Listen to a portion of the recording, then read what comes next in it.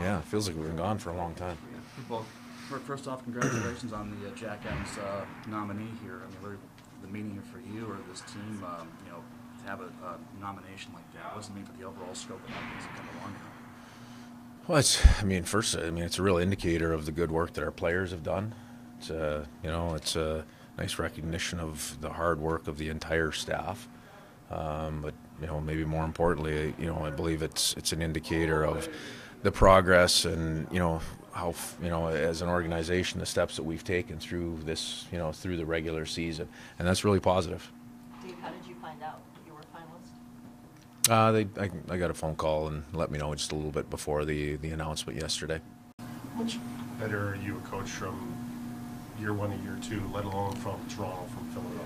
Oh, you learn everywhere you go, and just you continue to apply your own principles, and I'm just a believer, and you stay true to who you are, and you try to add to that, and you try to grow, evolve, develop. I've been very fortunate every place that I've been, whether as a head coach or as an assistant. I've had some great people to work with, and you learn from everybody that you work with. That's you learn so much from the people that are around you at a lot of different levels. So hopefully continue working hard every day, and just you try to add to the things that you do well.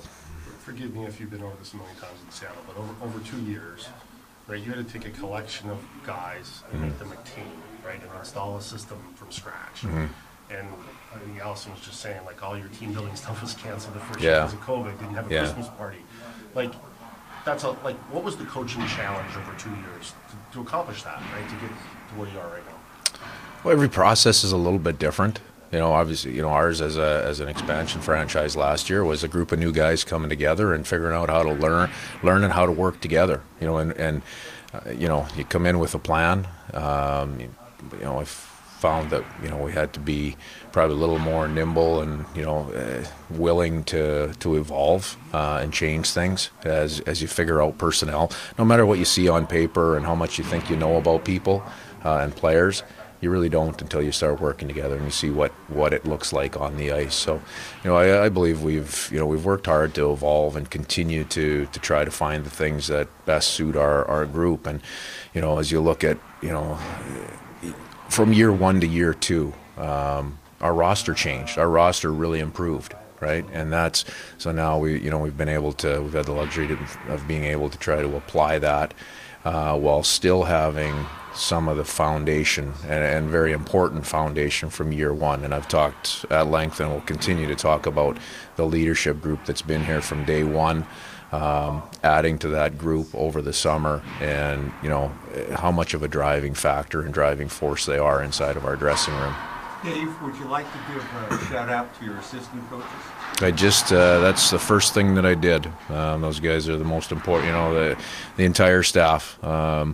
The workings in behind the scenes, the hard work that goes in. Those guys are, everybody is tremendous in their role, and everybody does extra. And you ask, to a man, you ask the players, they'll tell you the importance of everybody on the staff.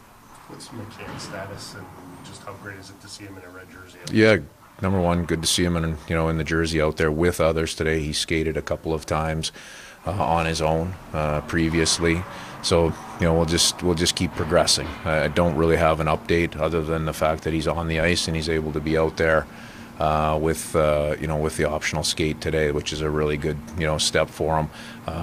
We'll just continue progressing. Nothing imminent in terms of return.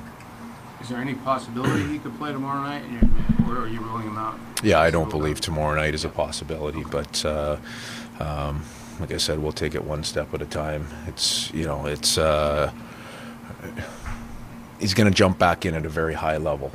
So first things first, we're going to make sure his health is where it needs to be, and then he's got to be ready to get into the lineup. And like I said, it's a step-by-step process. Dave, with him being out, Ty Kartche, and what stood out to you so far with him through 5 games? With Karts? Yeah. Just his readiness to jump in and play. Now, he's got to continue to raise that level. The stakes continue to get higher and higher. But he's handled himself very well, off the ice, on the ice. You know, he's shown, even though he's a young man, he's shown to be a good pro, and he can play with detail, and that's a real important area, especially at this time of year, especially as we're in a situation where our opponent raised their level in game 2. Now we have to be able to match that and raise our level without changing who we are.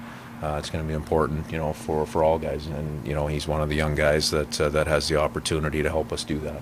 Dave, you kind of mentioned it there, but there's been a couple guys who've tried to jump back into games with injuries across the league here in the playoffs and haven't been able to make it through and go. To have Jared back to 100% ready, how key is that for you guys in throwing him back out there to know that he's ready to go with the level you need him at? Yeah, we have to do what's best for a player individually, and it has to be right for our team as well. And that's, we've talked about that with all of our decisions throughout the year. The two things have to match up. So I mean, we're not going to rush anything. I mean, when Jared or any other player is ready to come back and help us, then he'll be back in the lineup, and not until then. You talked about the schedule the team has been on. Did it actually feel good to maybe have this take a breath moment with the 2 days here? Yeah, I believe it's important for us. I mean, we've played a lot of hockey. I credit Dallas with raising the level, and their intensity was a factor, a major factor in game number 2. We weren't able to match that. I saw a little bit of fatigue in our guys, and that's why we went optional again today. That gives everybody the ability to recover to what suits them best over 2 days, and we get back at it tomorrow. I think that that energy should be back, and now it's upon each of us individually and collectively to be able to raise that level, and bring that in game 3. Yesterday you said Jared was continuing with protocol. Can we clarify that that's concussion protocol? I don't ever. No, I'm not gonna confirm or any injury. We've never done that throughout the year, so I'm not going to change that now. He's continuing through his injury protocol, and when he's ready to be back, he'll be back. Does he have any actual tests he has to pass before, or is it just Yeah, every player does. Every player, no matter what injury they're coming off, there's a protocol that they go through with our medical staff, and you see part of it right out on the ice. There's a lot of things that go on in behind the scenes as well. You took the options there. You're playing 3 from. What's your status? I'm old. Yeah, no, I'm good to go. Thanks. All right. Anything else? All right, The thank goatee you. is youthful. Yeah, is that what it is? Yeah, exactly.